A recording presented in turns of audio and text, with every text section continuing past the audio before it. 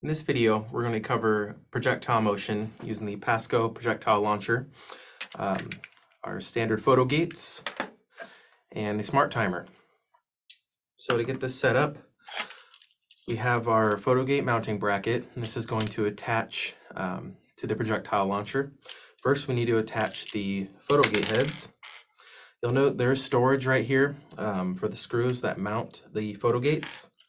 So when lining this up, you'll have on each side of the Photogate, you'll have two set screw holes. Use the smaller one, and we'll take this and align it such that this screw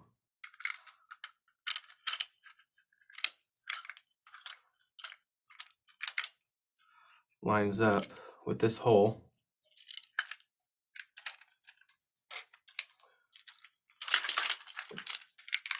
And we'll attach them here.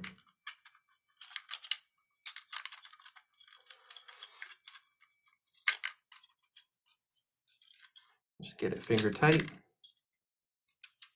then do the same thing with the other one.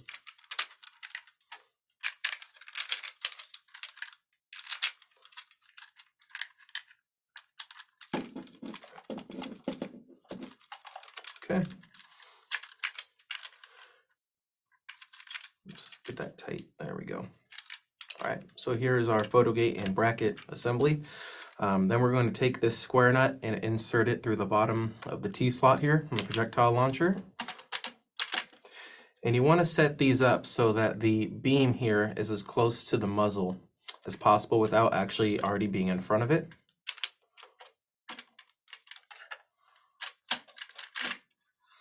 There we go.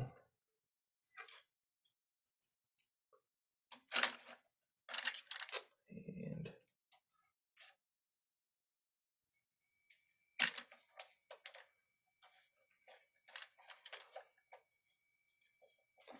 all right. So now we'll take our smart timer and we're going to connect each of these with the supplied cables. So we'll connect the first one, which is closest to the projectile launcher. Right. Then we will connect this cable for this one to port 1, the first port. Then we'll take the other cable and connect it to port 2.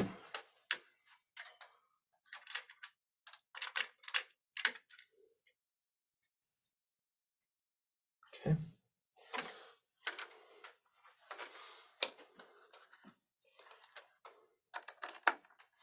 Then we'll set this aside. All right. So now we have that all set up. A couple other things you'll need later. Just a blank piece of paper with a visible line through the middle. This line will be used for marking the expected landing point of your ball. And then we have a sheet of carbon paper, which will go over the white piece of paper. And when the ball is launched, it'll leave a mark on the paper, which you can measure the distance from. All right.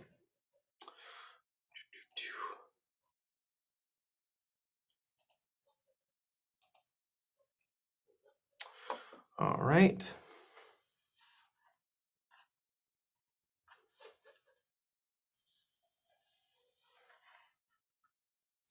There we go. All right. So I've already set up a spreadsheet with some built-in equations to calculate everything out just to get through the initial data collection process. So the way we do this, let's see here. So we're going to take a ball, and I already have a ball in here. We're going to use the plunger to depress the ball to its third locking position, or the largest range. Then we will turn on the smart timer with the button on the left. It's right here. And then we need to navigate through the menus, which is very simple. So you'll go in order from 1, 2, 3. 1 will select from this list of menus right here, and then you press the 2 button to select through the various options from from the previous. So we'll select one, and we want to do the time between two gates. So we're on time right now. Now we need to select the mode, and we're going to do two gates. So now we hit the start button, and when we hit that, we should see an asterisk symbol, which means it's ready to start collecting data. And so when I pull this, it'll then give me the time between those two gates. And we'll then record this value as one of our trial runs.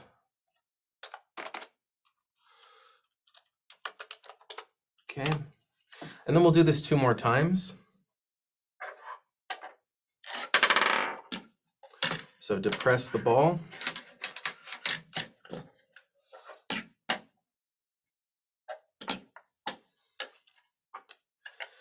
And then hit start. And then again.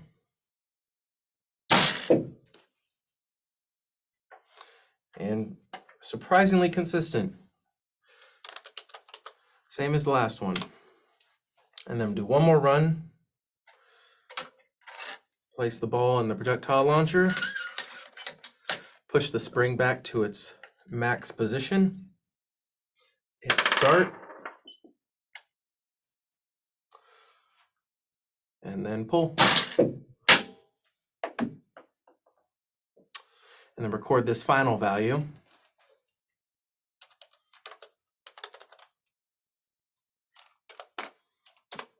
There we go. So this will then give us the average time between these two gates, which will give us our initial velocity. And we calculate that initial velocity by taking this average time and dividing it into the distance of separation between the gates, which is 10 centimeters. So here's the equation, just so you can see. So it's 0.1 meters divided by the average time between the two gates. That's our initial velocity. Next thing we need to do is make sure ahead of time, and I already did this, you want to record the vertical distance from the bottom of the ball when it's at the muzzle's end here to your surface. Now this is going to be different depending on if you're firing at a target that's on the same level as the surface it's fired from, or if you're firing at a target that's below, and you'll adjust that accordingly. So this value can be different, but for this demonstration, the distance from the bottom of the ball to the table surface is 0.252 meters. And the initial angle needs to be recorded as well. For this one, I've just set it up to 41 degrees arbitrarily. Here you have to display the value in radians. So I converted that 41 degrees into radians. And then the next step, using the initial angle and initial velocity, then calculate the time of flight. And then from there, we can actually go ahead if we want to. I don't have space in here to do this, but for demonstration, you can verify the time of flight that you calculated using the time of flight pad here. It's very easy to do. You'll set it up so that you're replacing one of the Photogates. You're replacing this Photogate right here. So we're moving the cable from 2, number 2 here, and replacing it with the cable from the time of flight pad. And the measurement stays the exact same. We're still using the same setting because we're using this as a stopping device to stop the timer, and this Photogate starts the timer. So just for example, let's see here. We'll load a ball.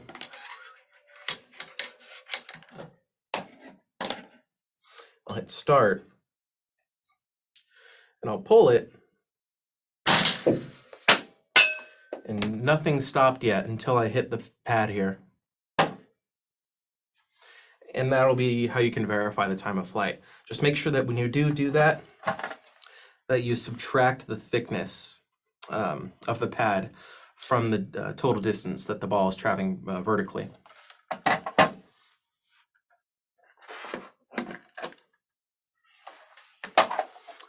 So the next step after this will be to take this information and then calculate the expected horizontal range that this will cover.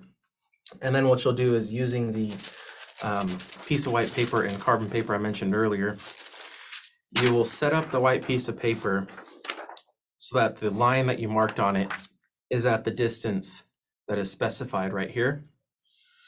And then you'll take your carbon paper and adhere this to the white piece of paper, so it'll leave a mark when the ball hits. It's important that you have a hard surface underneath. If you're shooting this onto carpet, padded floor, it's not going to leave as superficial of a mark as it would if it were a hard surface. So do that. And so once you do that, you'll do the same like we did for finding the initial velocity. You'll fire the ball 10 times and then average the distance that was measured and compare it to what was calculated here. And that's the basics of doing projectile motion using the smart timer.